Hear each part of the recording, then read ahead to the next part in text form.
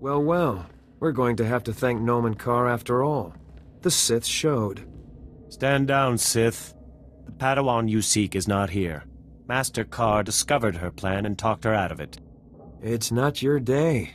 You were expecting one lowly little Padawan to crush. And instead, you get us. Save yourself some trouble and tell me where she is. The Sith has a sense of humor. Believe me, Master Karr didn't send us to help you. I'm Alden. This is Xylix. We are fully trained Jedi Knights and more than your match. You should submit. Of course, we have yet to encounter a Sith who had the sense to surrender. You all seem bent on having us destroy you. Admit it. You'd be disappointed if I gave up. Not at all. We don't go around picking fights. I wouldn't trust it if the Sith surrendered. I prefer the sureness of death. Haha, keep thinking like that and you'll fall to the dark side before you know it. Shut your mouth. Xylix, remain calm.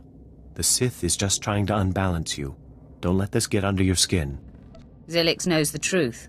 I think he wants to fall. Liar! I'm not weak like you. We simply meet force with force. You are my brother. We're the same. Attack and let us see your true colors. I won't stand here and be insulted like that. Xylix, get a hold of yourself. No! No more talk! You die, Sith!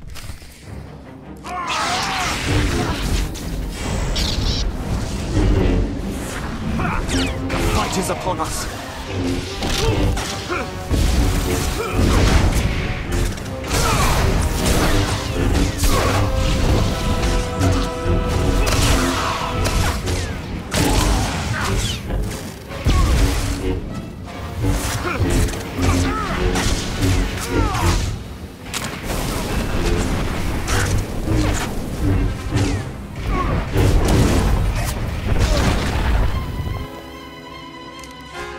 Waste.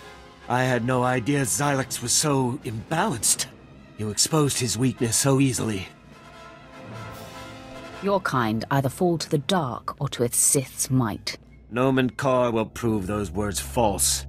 You've won the day, Sith, so kill me if you must.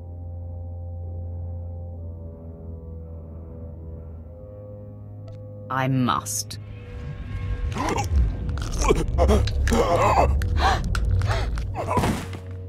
May the Force accept me.